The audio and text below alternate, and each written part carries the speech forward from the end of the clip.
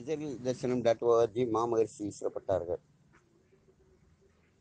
ஆக மகர்ஷி ஒரு மந்திரக்கோள் சிதறில் தரிசனம் குழுவிற்காக வழங்கியுள்ளார் என்று எண்ணுவதற்கு இடமிருக்கிறது. மறவேன் அற்புத காட்சி என்ற பாடல் வரிகளை கடந்த சில தினங்களாக காதுகளிலே ஒழித்துக் கொண்டே இருந்தார் மகர்ஷி. அப்படி என்ன அற்புத காட்சியை நம்மிடம் பார்க்க வைத்து விட்டார் என்று மனதிற்குள் ஆராய்ச்சி செய்து கொண்டிருந்தேன். குறிப்பிட்டு சொல்லும்படியான காட்சிகள் எதுவும் காணப்படவில்லை என்பதுதான் நிதர்சனமான உண்மையாக இருந்தது. இப்படிப்பட்ட வழித்தொடரிலே மகர்ஷி ஒரு அற்புதமான ஒரு மந்திரக்கோளை இன்று காட்டினார். அது சுகபிரம்ம மகரிஷி என்ற நிலையிலும் செயல்படக்கூடிய ரகசியம் அதில் இருக்கிறது. இந்த மந்திரக்கோள் செயல்படுவதற்கான மந்திரம் சுக என்று அழைக்கப்படுகிற நிலையாக இருக்கக்கூடிய வாய்ப்பு இருக்கிறது. வியாச மகரிஷி ஆடையுடன் செல்கிறார். அங்கே குளத்திலே பல பெண்கள் ஆடைகளை குளத்து மேடையிலே வைத்துவிட்டு ஜாடையிலே ஒருவருக்கொருவர் பேசிக்கொண்டு தண்ணீரை கைகளால் அள்ளி வீசி விளையாடி கொண்டு இருக்கிறார்கள் ஆனந்தமாக. அப்பொழுது வியாசன் அங்கே அந்த குளத்தை கடக்க நேரிடுகிறது. பெண்கள் அனைவருக்குள்ளும் ஒரு கூச்ச சுபாவம், ஒரு சங்கடமான நிலைமை உருவாகி குளத்தில் இருக்கின்ற ஆடை, குளத்து மேடையில் இருக்கக்கூடிய ஆடையை நோக்கி ஓடி எடுத்து தங்களை மறைத்துக் கொள்கிறார்கள். நீரிலே அவர்களுடைய உடல் மறைக்கப்பட்ட நிலைகளாக இருந்தாலும் கூட மனம் என்ற மேடையிலே ஒரு மெல்லிய பூங்காற்றாக ஏதோ ஒரு உணர்வு அவர்களை ஆட்கொள்கிறது, ஒரு கூச்சம் ஆட்கொள்கிறது. வியாசரோ வயதானவர் என்பதையும் நாம் இங்கே எண்ணி பார்க்க வேண்டியிருக்கிறது. இதை போலவே ஜனகாதி முனிவர்கள் வயதானவர்கள், கல்லால மரத்தின் கீழே இருக்கின்ற மயன் இளமையானவன் தட்சிணாமூர்த்தி. அந்த இளைஞரிடம் தான் இந்த முதியவர்கள் உபதேசம் கேட்கிறார்கள், தீட்சை கேட்கிறார்கள் என்பதையும் நாம் மறந்து விடுவதற்கில்லை. அவருக்கு பின்னால் சுகபிரம்ம மகர்ஷி ஆடை இல்லாமல் வருகிறார், நிர்வாணமாக வருகிறார், இளமை தோற்றத்துடன் வருகிறார் அந்த சுகபிரம்ம மகர்ஷி. மீண்டும் குளத்திற்கு சென்று குளிக்கின்ற பெண்கள் சுகபிரம்ம மகர்ஷியை பார்த்தவுடன் அங்கே ஒரு குழந்தை வருகிறது என்றுதான் சொல்கிறார்களே தவிர அங்கே ஒரு ஆண் வருகிறான் என்ற உணர்வை அவர்களுக்குள் எடுத்துக்கொள்ள முடியவில்லை. இந்த ஆண் பெண் உறவுகள் எல்லாம் செவ்வாய் என்ற இரத்தகாரகன் நிலையிலே இருக்கிறது. செவ்வாய் இரத்தகாரகன் என்று சொன்னாலும் கூட அவன் குரு என்ற தன்மையாக 3 என்ற எண்ணின் இயக்கத்திலே ஆணையும் பெண்ணை இணைத்து 33 என்ற ஞாத்தி இந்த உலக சுழற்சி 330 டிகிரியில் இயங்கியது. இது 33 கோடி தேவர்களாக இருக்கிறார்கள் என்று சொல்ல முடியும். ஆனாலும் கூட அதற்குள்ளும் ரகசியம் இருக்கிறது. இந்த 33 என்ற எண்ணே 22 என்ற நிலையிலே 2ஆக பிரிந்து 207 டிகிரி சூட்சும காந்தமாக இந்த பூமி 550 என்ற டிகிரி இயக்கத்தில் இயங்கிக் கொண்டிருக்கிறது. இதுவே 110 என்று சொல்லக்கூடிய 11 என்ற ஏகாதசியாகவும் மாறக்கூடிய தன்மை இருக்கிறது. இந்த 110 விதமான அச்சரப்புள்ளிகள் தான் இதயத்திலே காந்தமாக இருக்கிறது.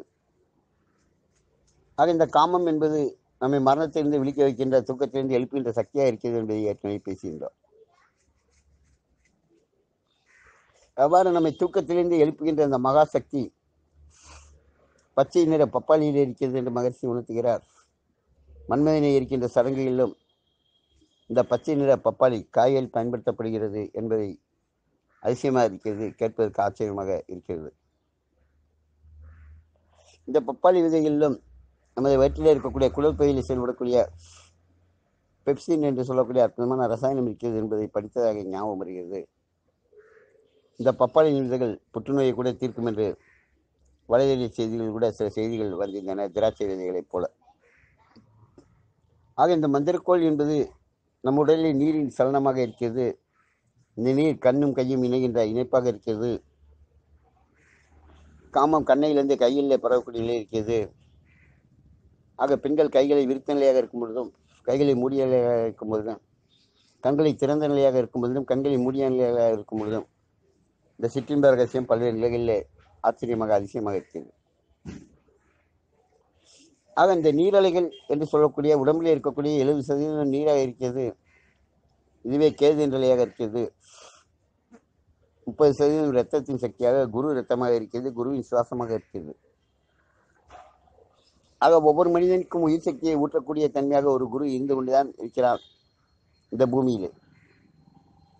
அந்த குரு தாய் என்ற நிலையாக பூனை தன் குட்டிகளை பழக்குவதைப் போல, கோழி தன் குஞ்சுகளுக்கு இரையடிப்பதை பழக்குவதைப் போல செயல்படக்கூடிய தன்மை இருக்கிறது.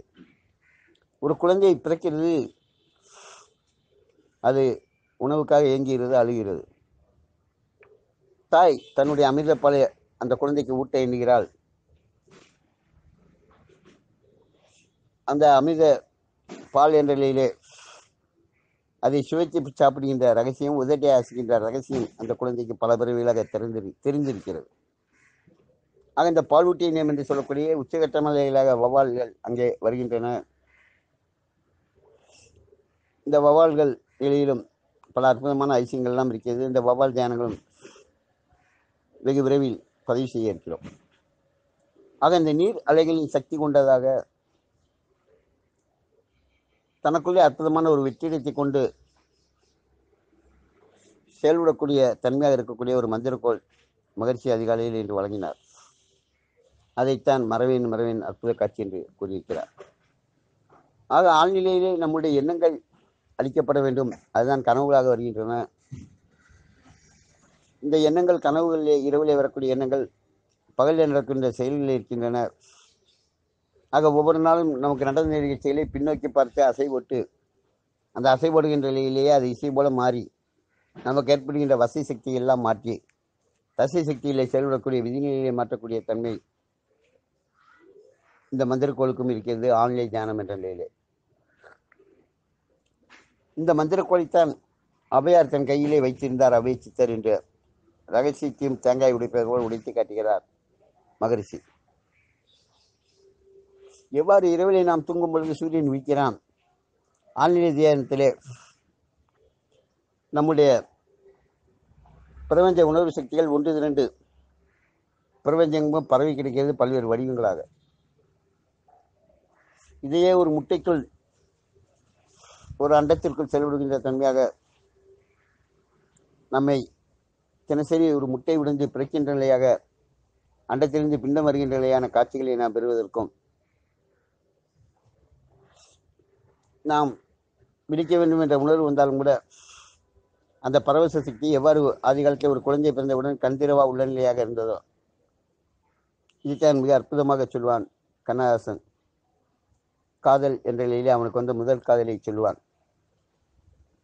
கள்ளம்புகாபுரமும் கந்திரவா உள்ள நிலை, வெள்ளத்தனிய வெறுங்கதைகள் பேசாத சின்னஞ்சிறு செல்வியவள், என் மனையில் காதல் என்ற வீடு கட்ட எடுத்து வைத்தால் முதல் செங்கல் என்று அற்புதமாக பாடுவான்.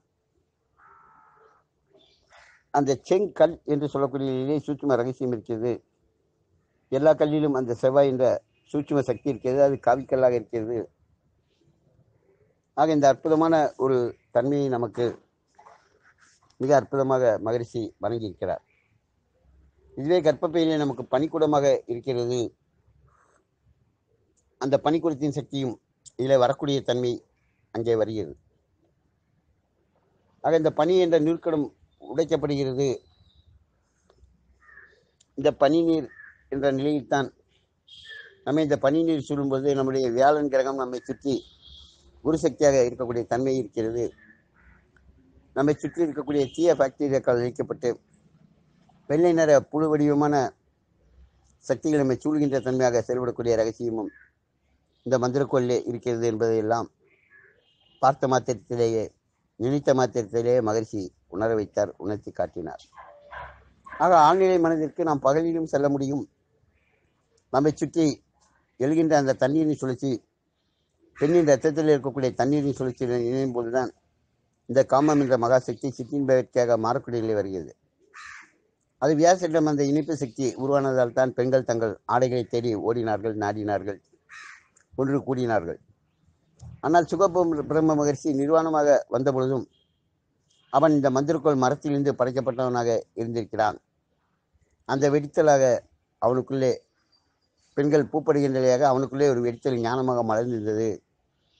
ஆக அவன் குழந்தையாகத்தான் தெரிகிறான். அந்த காம எண்ணங்கள் அவனிடம் இல்லை. அவனிடம் இந்த மகாயோனி நெற்றியிலே வெடித்த தன்மையாக நெற்றிக்கண் போல் திறந்திருந்த நிலைகளும் இந்த மந்திரக்கோளிலே ரகசியமாக இருக்கிறது. ஆக இந்த மந்திரக்கோள் நிலை கொண்டுதான் அவை முதுமை தன்னை அடையும் முன்பே தான் முதுமையாக இருப்பதாக காட்டிக்கொண்டார். ஆக ஒவ்வொரு மனிதனுக்கும் 70 வயதிலே மீண்டும் இழந்த திசுக்கள் உறுப்புகள் முளைக்க வாய்ப்பு இருக்கிறது என்பதை விஞ்ஞானிகளும் இன்று ஆய்வு செய்திருக்கிறார்கள். அப்படிப்பட்ட நிலையில் வழித்தொல்லே மந்திரக்கோளை மகரிஷி வழங்கினார். இந்த காம்புகள் என்று சொல்லக்கூடிய நிலையில் பால் சக்தி செயல்படக்கூடிய நிலை இருக்கிறது. இந்த மார்பக காம்புகள் மூக்கு முனையிலே இருந்து உலகமாக சொல்லக்கூடிய தன்மையும் நமக்குள்ளே இருக்கிறது. இது இடது பக்கத்தில் அழகோர்வி பட்டணமாக இந்திரப்பட்டணமாக இருக்கிறது. இந்த மகாசக்தியெல்லாம் தவளையாக நம்முடைய உடலிலே தோள்பட்டைக்கும் முழங்கைக்கும் இடையிலே தவளையாக இருக்கிறது. அங்குதான் ஆதி காலத்திலே தீய பாக்டீரியாக்கள் அம்மை போன்றவை நமக்கு வராமல் இருப்பதற்காக ஊசி விடுகின்ற பழக்கம் இருந்தது. கிருஷ்ணதேவராயர் போன்ற ஞானிகள் அங்கே இந்த நாகாபரணத்தை அணிந்திருந்தார்கள். இன்றும் குறி சொல்லக்கூடிய பலர் மயானத்திலே சென்று தியானம் செய்கிற நிலையாக மயான சக்திகளை சில மணி நேரங்கள் ஆட்கொண்டு அவை தங்களுக்குள் தியான சக்திகளாக உருவாகி குறி சொல்லக்கூடிய செயல் நிலைகள் எல்லாம் உண்டு. ஆனால் அவர்களிடம் இந்த மந்திரக்கோள் கிடையாது. இந்த மந்திரக்கோளுக்கு பதிலாக அவர்கள் உணவின் சக்தியை இந்த பனி சக்தியாக மாற்றி அந்த பனிசக்தியின் தன்மையிலே ஏற்றி அதை இந்த ஆவிகளிலே ஊற்றி இருக்கிறார்கள். ஆக இந்த பனிபுறந்த நிலையாக இருக்கின்ற தெளிவற்ற வாழ்க்கையை குரு தெளிவுபடுத்தி காட்டுகிறார். மஞ்சள் நிற ஒளி என்ற தன்மையிலே அப்படிப்பட்ட ஒரு மகா நிலையாக பல்வேறு அறிஞர்களுக்கெல்லாம் ஞானிகள் போன்ற மகா ஆத்மாக்கள் அவர்கள் எண்ணுகின்ற சக்தியெல்லாம் கையிலே கொண்டு வந்து இருக்கின்ற சக்தியாக கூட செயல்பட்டிருக்கிறார்கள். இவற்றையெல்லாம் உலகத்திற்கு அவர்கள் விதைகளாகத்தான் காட்டினார்களே தவிர வித்தைகளாக காட்டவில்லை. அந்த வித்தைகளை காட்டி வித்தைகள் மூலம் சொத்தை சேர்க்கின்ற நிலையாக அவர்கள் செயல்படவில்லை. ஞானத்தை சேர்க்கின்ற நிலையாகத்தான் செயல்பட்டிருக்கிறார்கள் என்பதையெல்லாம் என்ற நிலையிலே சிந்திக்கும்போது மீண்டும் புத்த நிலையை இந்த உலகத்திற்கு கொண்டு வர வேண்டும், அந்த மௌன சக்தி உலகத்திலே பரவ வேண்டும் என்ற நிலையெல்லாம் செயல்பட்டிருக்கிறார்கள். ஆக இந்த மந்திரக்கோள் என்பது மதிநுட்பம் என்ற நிலையிலே எனக்கு மட்டும்தான் செயல்படுகிறதா என்ற நிலையிலே பரிசோதித்து பார்க்க வேண்டும் என்ற நிலை வந்தது. இதைத்தான் திருவிளையாடல் படத்திலே தில்லானா மோகன்லால் படத்திலே மனோரமா அவர்கள் கேட்பார்கள் சிவாஜி கணேசனிடம், உங்கள் நாதஸ்வரத்தில் மட்டும்தான் இந்த ஓசை வருகிறதா, என்னுடைய நாதஸ்வரத்தில் இந்த ஓசை வராது என்று கேட்பார். அதே போல இதை பரிசோதித்து பார்ப்பதற்கு நமது குழுவைச் சேர்ந்த சென்னையிலே வசிக்கின்ற ஆத்ம சகோதரர் பாஸ்கரன் ஐயா அவர்கள் வந்தார்கள். அவரிடம் பரிசோதித்து பார்க்கப்பட்டது. ஹரி என்ற ஒரு அற்புதமான காசியிலே பிறந்தவர்கள், காசியிலே மயானகண்டம் ஹரிச்சந்திரன் என்று சுட்டி காட்டப்படும். அந்த ஹரிச்சந்திரன் நிலையாக ஹரி சந்திரன் என்ற இரு அன்பர்கள் இங்கே இருக்கிறார்கள். அதில் ஹரி அவர்களும் இதை பார்த்துவிட்டு ஆச்சரியப்பட்டார்கள். ஆக இந்த மந்திரக்கோள் சக்தி தவளை என்ற நிலையாக நமக்குள்ளே இருக்கிறது. அவன் மண்டுக மகரிஷியாக இருக்கிறார். இந்த மண்டுக மகரிஷி நிலத்துக்குள் பொதிந்த நிலையாக இருக்கிறான். சித்திரை மாத திருவிழாவிலே இந்த மண்டுக மகரிஷிக்கு சாவமச்சனம் குடிக்கிற நிலைகள் எல்லாம் உண்டு. மண்டுக உபநிடதம் என்ற ஒரு உபநிடதம் இருக்கிறது. இந்த தவளைகள் நிலத்திற்குள்ளே சமாதி நிலையாக ஜீவ சமாதி நிலையாக ஜீவ ஐக்கியம் பெறாமல் பிறப்புக்காக காத்திருக்கின்ற நிலைகளாக பூமியிலே இருக்கும். மழை பெய்யும் பொழுது அதிலே இலக்கமாகி இந்த தவளைகள் வெளியே வந்து கூக்குரலிட்டு தங்களுடைய பிறப்பை கொண்டாடுகின்ற நிலைகளாக இருக்கும். குழந்தைகள் அழுவதைப் போல் இருக்காது. இப்படிப்பட்ட அந்த தவளை என்பது இத்தென்ற வலையாக இருக்கிறது. தலைக்கு மேலே சொல்லியிருந்த இத்து. இந்த வலை என்பது நம்மிடம் சிலந்தி வலை என்று சிலந்தி வலை என்று சொல்ல முடியாது. இதை வளைகாப்பு என்று சொல்லக்கூடிய தன்மையாக நம்முடைய ஆத்மா என்று சொல்லக்கூடிய நிலையின் தன்மையிலே செயல்படக்கூடிய இதய ஜோதியாக இருக்கிறது. இந்த இதய ஜோதி வலிமை இழக்கும் பொழுது அட்ரினல் சுரப்பி என்பது இயக்கம்தான் இந்த இதய ஜோதியை காக்கின்ற சக்தியாக இருக்கிறது. இந்த அட்ரினல் சுரப்பியின் 2 மொச்சை என்ற விதைகள் தலைக்கு மேல் இருக்கின்ற 2 கொம்புகளாக இருக்கின்றன. அதற்கிடையிலே நந்தி இருக்கிறான். இந்த நந்தியைத்தான் திருமூலன் குருவாக ஏற்றுக்கொண்டான். ஆக இந்த அட்ரினல் சுரப்பி என்று சொல்லக்கூடிய இயக்கம் நமக்குள்ளே அஷ்டமா சித்துக்களை விளையாடக்கூடிய ரகசியமும் இதிலே இருக்கிறது. அப்படிப்பட்ட ஒரு மகாசக்தியை இந்த மந்திரக்கோள் சக்தி செயல்படுவதற்கான வாய்ப்பு இருக்கிறது என்று அனுபவபூர்வமாக பரிசோதித்துக் கொண்டு இருக்கிறோம். பாஸ்கரன் ஐயா அவரிடம் கொடுத்து சில நிலையை சுட்டி காட்டாமல் இதை கையிலே வைத்திருந்து பாருங்கள் என்று கொடுத்தோம். அவர் தனக்கு ஏர்ந்த அனுபவங்களை உங்களிடம் இப்போது தொடர்ந்து பகிர்ந்து கொள்வார் என்று நம்புகிறேன். நன்றி, வணக்கம். ஐயா, நான் சென்னையிலேருந்து பேசுகிறேன். என் பேர் பாஸ்கர். இந்த மந்திரக்கோள் என்கிட்ட ஐயா கொடுத்துருந்தாரு. அதை வச்சுட்டு இருக்கும்போது எந்த நிலையும் நம்மளால் ஒரு ஏகாந்த நிலையை தனக்குள்ளே உணர முடியுது.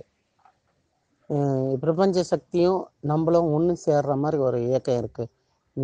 நினைவு அலைகளே இல்லை, வேறு எந்த அலைகளும் நம்மளுக்குள்ளே ஓடலை. அதை தனக்குள்ளே ஐக்கியமாக்கி அந்த நிலையிலேயே இருக்கிற வேண்டியதாக இருக்குது. இன்னைக்கு ஃபுல்லாக அது கூட தான் இருந்தேன்.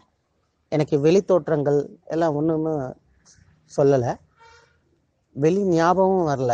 அதேமாரி ஐயா சொன்ன மாதிரி தவளை தோற்றம் ஒன்று இருக்குன்னு சொன்னார். அந்த தோற்றங்களும் எனக்குள்ளே அது உருவாகி நானே பார்த்தேன். ஐயா, இந்த இடம் உணர முடியுது ஐயா அப்படின்னு சொன்னேன். இதுதான் தவளை அப்படின்னு சொன்னார். அதாவது தோள்பட்டையிலையும் முழங்காலுக்கும் இடையில ஒரு மேடான ஒரு பகுதியை சொல்லி, முழங்கை மேடான பகுதியை அது விரிவடைறது என்னால் உணர முடிஞ்சுது. ஐயா கிட்ட காட்டின, ஐயா இது என்ன விரிவடைது அப்படின்னு. இதுதான் தவளை தோற்றம் அப்படின்னு சொன்னார். என்னோட அனுபவத்தை உங்களாண்ட பகிர்ந்திருக்கா. நன்றி, வணக்கம். ஐயா கண்டினியூ பண்ணார். நன்றி பாஸ்கர் அவர்களே. இந்த தவளையின் அதிநிலை கொண்டுதான் வேடர்கள் அம்பின் மொழியிலே இந்த தவளையின் அதிநிலை இருக்கக்கூடிய அந்த சக்தி, விஷமான சக்தியை வைத்துக் கொள்வதன் மூலம் எப்படிப்பட்ட பிராணியையும் வேட்டையடையக்கூடிய பூமராங் என்ற சக்தியை அறிந்திருக்கிறார்கள்.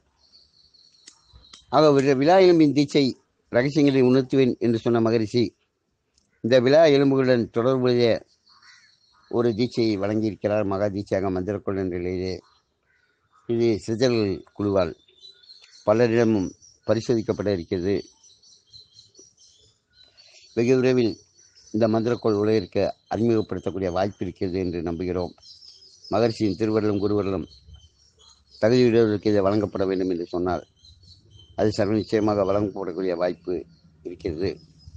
இந்த மந்திரக்கோள் எந்த நிலையிலும் அழுக்கடையாத தன்மையாக இருக்கக்கூடிய தன்மை இருக்கிறது.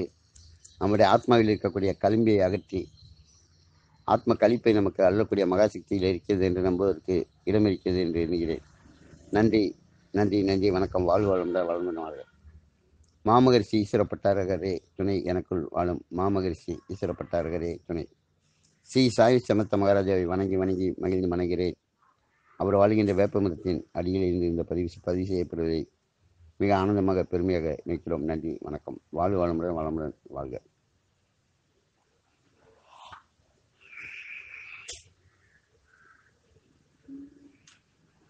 பாலும் தேனும் பாகும் பருப்பும் இவை நான்கும் உனக்கு நான் தருவேன்.